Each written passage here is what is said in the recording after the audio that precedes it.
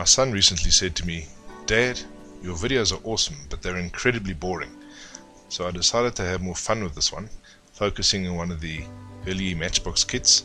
I'm a big fan of modeling nostalgia. I love the old kits. Built them a lot as a youngster, and they were a great inspiration to me at that age, a young age.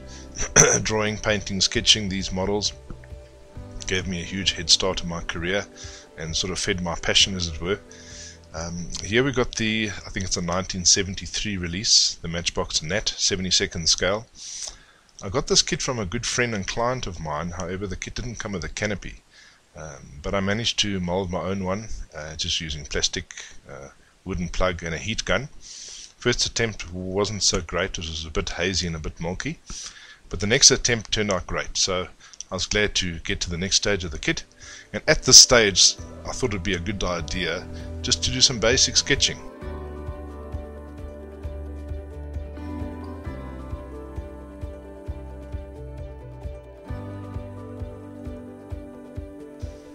Okay, so I've got the three views at the top of the screen that I want to sketch, starting with the one top left. And what I'm doing is I'm creating a 3D effect using 2D lines. So it's important at this early stage to do visual measuring. In other words, find out where your horizontal and vertical lines are, your middle point between the left hand to the right hand side of your subject. Because as you build up the lines of the subject that you're drawing, in this case the Nat, it's in a way similar to actually constructing the kit. You are adding layers, you're adding pieces, putting the parts together. After I'm done putting in the tail, I'm going to add the canopy, and this is where the visual magic happens. The minute I add the canopy line, the basic canopy outline, the sketch loses its 2D quality and becomes a three-dimensional drawing. For the most part, this is a fun demonstration, but this is also exactly how I approach my formal works. The drawing phase is so important, and technical accuracy is vital. Obviously, little mistakes do creep in, which I have opportunity to fix at a later stage, but having a successful finished work all starts with having success at the drawing stage. So this is vital, this is really important, but it's also fun. And of course, it's important to be able to create a 3D effect with a pencil before even using paint. That is why I encourage the beginners out there just to have fun. Have fun with a pencil. It's a great tool. It's lovely to sketch, create basic 3D effects. It helps you to relax, just to refine your skills. Helps you to observe, allows you to make mistakes. Forget the loose lines everywhere. That doesn't matter. Have fun. Draw again. Practice, practice, practice. This is so great, and often when one starts straight away with using paint from the beginning, it can be a bit stressful, it can be a bit intimidating, one is scared of making mistakes, but the pencil is your friend. You can go wild with a pencil. It's great. You can relax, you can have fun, you can just go for it.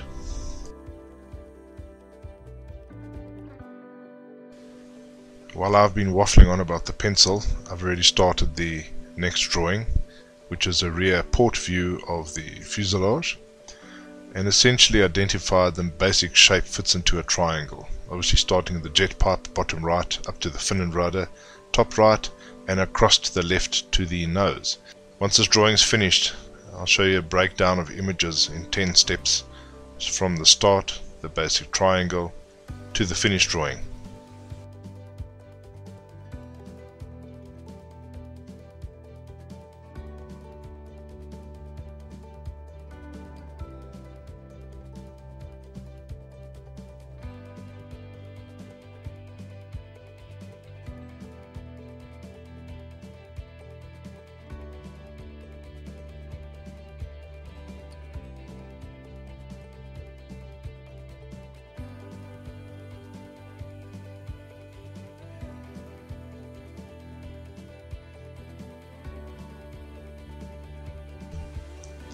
Here we have a visual summary of the 10 steps, starting with the triangle, working through the different stages, and then lastly and finally both views of the model and the two drawings.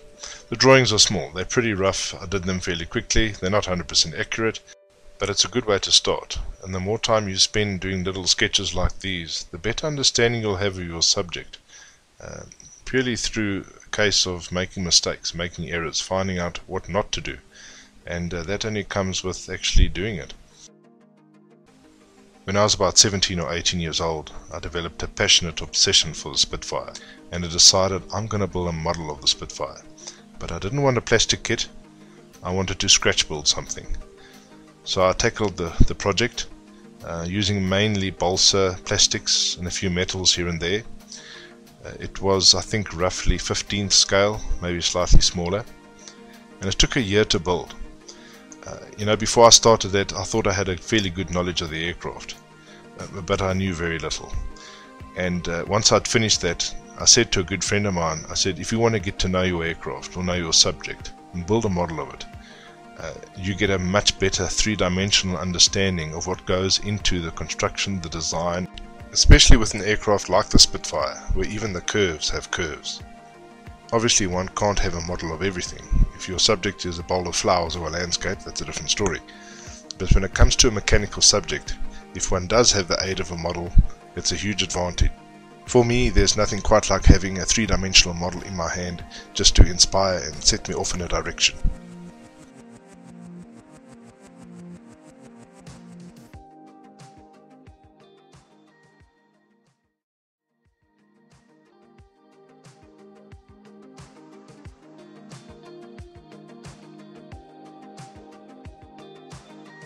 The greatest fun for me was simply building an old Matchbox kit again.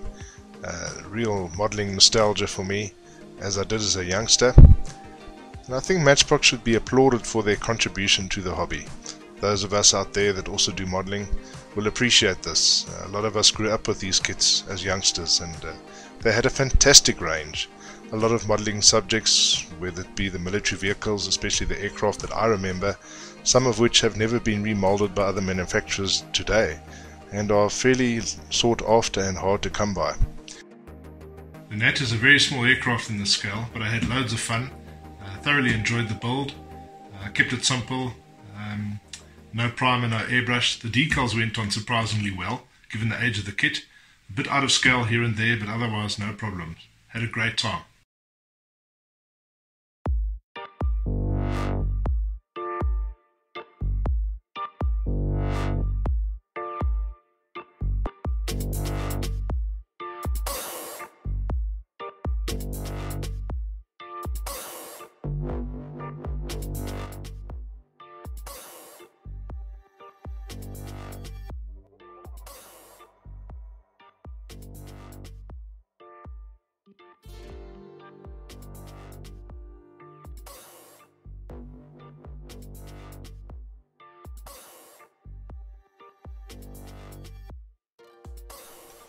Okay, so now for the final drawing and painting. I did my sketching with a soft pencil, I think it was a 2B, and then went over the lines I want to keep with a 4H, which leaves me with a sharp, fine line to work with, rubbed out the unwanted lines, and I was ready to paint.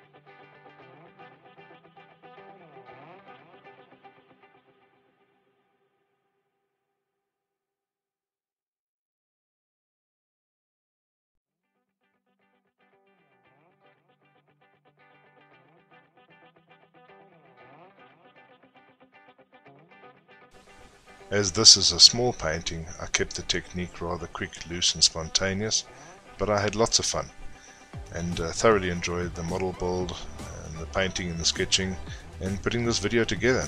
So guys, I'd like to hear from you. If this has been of interest to you, would you like to see more model themed art tutorials? If so, please let me know. Please like, subscribe, and until next time, thank you very much.